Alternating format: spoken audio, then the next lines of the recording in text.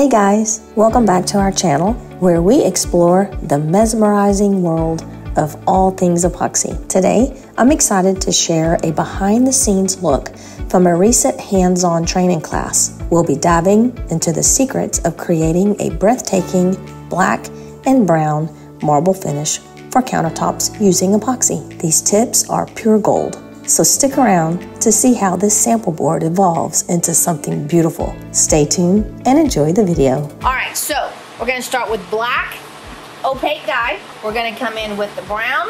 This is coffee. Coffee's a little lighter than the dark bronze. All right, so here we go. You're just gonna randomly put down the color. Same thing with the brown. You could come in here now with your hand. You could come in here with a magic trowel. Whatever you want to do. You just want to meld these two colors to where they're touching. Being very careful not to over meld. Where we ended up having basically a black brown. Okay? Alright, use your hand. Just kind of got to get that on the board. Once you get it on the board, I don't want you to mess with it anymore. Don't worry about making it perfect. Just get all of your area covered. Because if you over meld, you're gonna have zero separation of colors, and it's really important, especially in this finish, that you have separation of color. Even though you can't see it, if I were to take it over to the window, you'd be able to kind of see the difference, okay? And this is where you guys have to really think about what you want to create. What I liked about this is I used the black negative space as part of my design. Meaning I'm not just gonna just pour a bunch of the bronze. I'm gonna go a little tiny bit at a time. And I'm just gonna put just a little bit. And then I'm gonna take my brush, the shed, and then very lightly, almost let just the weight of my brush, very lightly brush it in.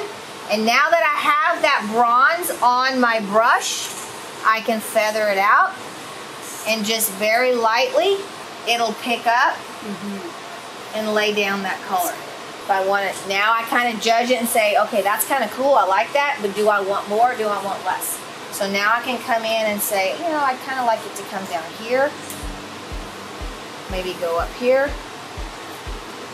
This is going to be one of your more artistic pieces because you're really going to think about where you want your colors to be.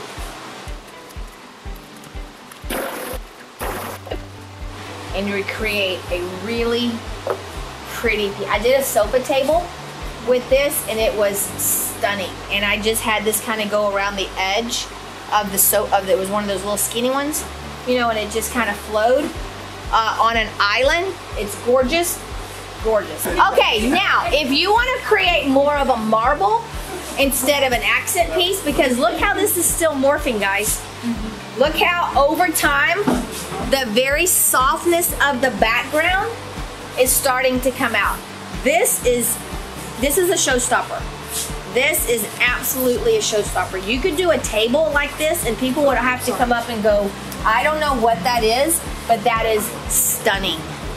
Gorgeous, gorgeous, gorgeous. Wow. And do you see how simple it was? Now we're gonna change the whole look by going to the next step. All right, so now let's say you really kind of want more of a marble.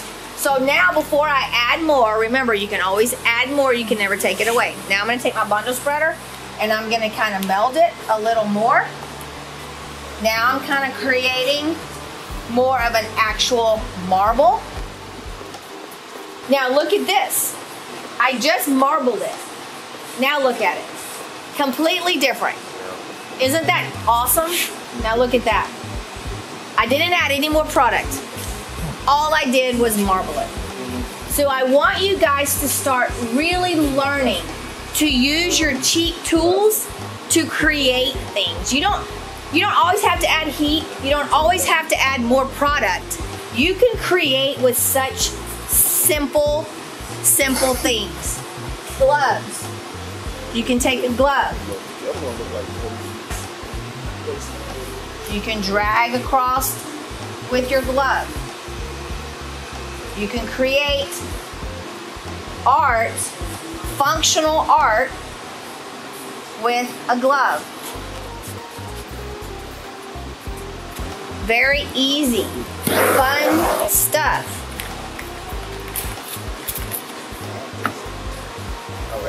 So many different things you can do, and I've never even added one more drop of product. Start trusting the process. Now let's say we want to add more. Let's go full send. What do y'all think? All right, so now I'm gonna add more product. Even then, I'm not going crazy. Now let's meld.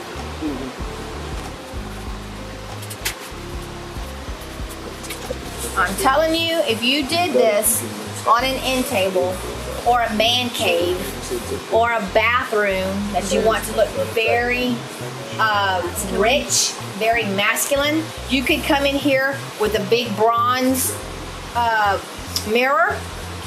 Do your faucets and everything could be that.